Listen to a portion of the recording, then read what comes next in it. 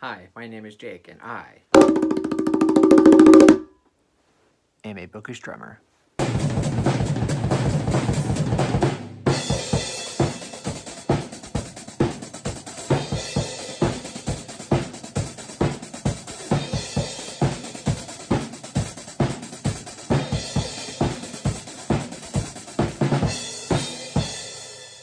So my favorite authors of all time all have great attributes. Sanderson is terrific at creating interesting worlds and unique and creative magic systems. Stephen King is great at writing horror with great characters that you quickly become attached to. George R.R. Martin, in my opinion, is simply great at everything. World building, plot, character work, you name it, he's great at everything. But you know what all three of these authors have in common? They're terrible at writing romance. Since it's Valentine's Day, I figured I'd play into the algorithm a little bit here and discuss and talk about romance novels.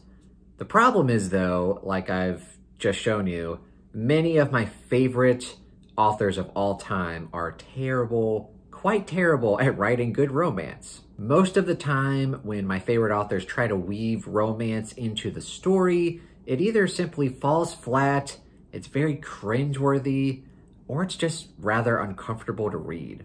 Take Brandon Sanderson, for example. He's obviously a very prolific and fantastic fantasy author who a lot of people have read and a lot of people admire his works. In The Final Empire, which is the first book in the original Mistborn trilogy, this book is great. It has a great plot, interesting magic system, a great female protagonist. But in books 2 and 3, Vin is romantically involved with another character, and I won't say who it is for spoiler reasons, but she's romantically involved with a character, and whenever Sanderson decides to write any kind of romantic scenes involving the two, or like any kind of dialogue between the two that's romance heavy, it's very cringeworthy and I don't like it, and I believe a lot of people don't like it also.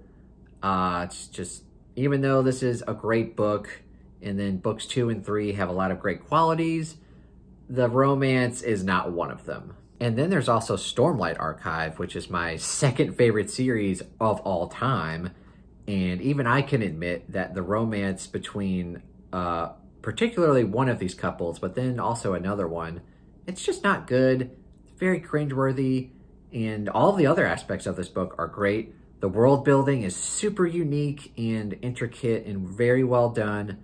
The characters themselves are very well rounded and very fun to read about, but the romance is very weak and I don't like it.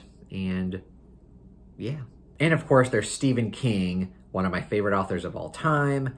I clearly enjoy talking about his books. I make lots of Stephen King content here on the channel. And like I said, there's a lot of things Stephen King does well, especially his character work. A lot of people come to his works because of his great and outstanding characters. But it doesn't matter how prolific the man is, he has not been able to write a good romance yet, and probably never will. And ironically, when Stephen King was asked what book he was the most proud of, or like what was his most favorite book that he wrote, a lot of people would probably suspect something like It, or The Stand, or maybe even something like the Dark Tower series. But no, he chose Lisey's Story, which is essentially the closest thing to a romance novel that Stephen King will ever write. And in my opinion, it's very subpar. I was very disappointed with it. I, in fact, DNF'd this several times before I could even finish it, and in large part, it's due to the very cringy romance, and I just don't think King is very good at writing romance. The characters themselves in this book, Lisey and Scott, they are actually pretty good characters, but whenever they're together and they have this weird, like, lovey-dovey, made-up language bullcrap, it's so cringeworthy, and I'm just like, ugh, I don't like reading this. So yeah, this not a good King book, and it's very ironic that this is King's favorite book that he wrote, and it's like very romance heavy, and you're just like, dude, what? That's kind of the buzzword for this video, if you couldn't tell, cringe. Like, a lot of my favorite authors just write very cringeworthy romance scenes where you're just like, why did you include this and in such vivid detail? Like, I don't need this in my book right now. And for the most part, when Stephen King does write books and he does weave a little bit of romance, it's usually very little, and even if it's bad, I can kind of forgive it because of the rest of the book is amazing or really entertaining or really creepy. But some of the times, like with Lizzie's story, and then more recently with 11/22/63, these are very romance-heavy books, and I'm not a fan of Stephen King romance. So yeah, I think he should stick to his other great attributes, not romance. And of course, my favorite author of all time, George R.R. Martin. Like I said, many great attributes. He's such a great writer, and he does a lot of things terrifically. Like I said, in A Song of Ice and Fire, my all-time favorite series, great world building, great character work, great intrigue, great mysteries, just all around a fantastic series, but not very good romance. A lot of the times when he's writing sex scenes in this series, you're not supposed to enjoy it, right? Because a lot of the time it's either not mutual or it's between characters who should definitely not be having sex with each other, or just even if it's supposed to be romantic, it's not, and it like I said, very cringeworthy and just very graphically written and just very uncomfortable. Like I said, a lot of my favorite authors are just flat out terrible writing good romance scenes and just romance in general. And yeah, but does that ultimately mean that I don't like romance or that I don't enjoy romance? Probably a few years ago, I would have said, no, I don't enjoy that in my books. But very recently, last year, I started reading Taylor Jenkins Reid, who quickly became one of my favorite authors of all time. And that all started with Daisy Jones and the Six, which I've talked about a lot on my channel. This is a top 10, maybe even a top 5 favorite book for me all time. And for me, like the classic rock premise, I really fell in love with, and I fell in love with the characters. There's a bit of romance in here, but it's not at the forefront. Like, I love this because I'm a huge music buff, especially classic rock. So that's why I tended to like this book. But then when I started to dive deep into her other books, I was hesitant because I was like, maybe Daisy Jones will be like a one-hit wonder for me, for Taylor Jenkins Reid, just because it's so musically involved, and that's kind of what I like. So when I picked up Seven Husbands of Evelyn Hugo, I was a little skeptical of whether or not I would even like it. But I ended up loving it, even though it's essentially about a woman talking about 7 of her romantic involvements. And I really enjoyed it because it was a good story, and it had great dialogue, it had great characters, and Taylor Jenkins Reid is just a master of utilizing humor and drama and blending the two just perfectly.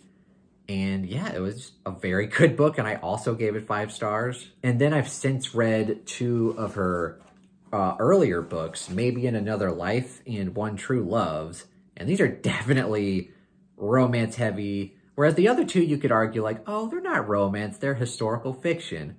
Well, these are just romance, and they were really well done. And again, I think Taylor Jenkins Reid is a fantastic character writer, and she blends humor and drama so perfectly well together that I can't help but enjoy these stories that happen to be very romantically involved. Her romance is very good. So it's not that I'm opposed to reading romance, it's just that I rarely come across good romance in my stories, and I'm one to believe that anything can be done well. Like, you can enjoy something even if it's like completely outside of your comfort zone, as long as it's done well and in a fresh way. And definitely Taylor Jenkins Reid is a perfect example of that, because like I've said, a lot of the books that I tend to read are very good for very different reasons other than romance. Like epic fantasy just has a lot of great world building, and horror just creates a very creepy atmosphere. And, you know, like a thriller will be very pulse pounding, plot, and those are the type of books that I tend to lean towards.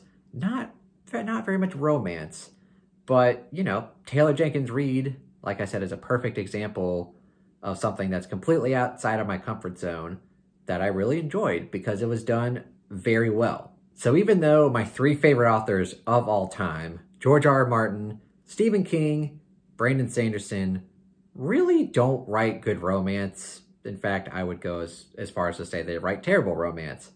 I will enjoy romance if it's done well and in a very interesting and believable and just in a fresh way. And her books are definitely like that. So I'm not opposed to romance, but my favorite authors definitely don't write good romance. Okay, what did you guys think of this video? I know it's kind of a little different than what I would normally talk about, but it's Valentine's Day, so let's get the algorithm kicking in here. Did you guys agree with me on any of these authors? Do you disagree with me? Also, let me know what your favorite books are that have a good romance in them. What are some of your favorite authors that tend to write good romance? And also, if you have any recommendations for me, books that have good romance in them, especially fantasy, because fantasy is probably the genre that I've come across this problem a lot, especially with male authors, right? Like George R.R. Martin, Brandon Sanderson, and then, you know, a few others. They typically don't write good romance. So if there is a good fantasy series that actually has good romance, you can recommend that to me. As long as it's not friggin' ACOTAR. No ACOTAR, please. No ACOTAR. Anyway, if you guys enjoyed this video, please give it a thumbs up and consider subscribing to my YouTube channel and the Book Astronomer Discord. And if you'd like to further support me financially, go check out my Patreon page and see what that's all about. But anyway, thank you so much for watching and have a great day.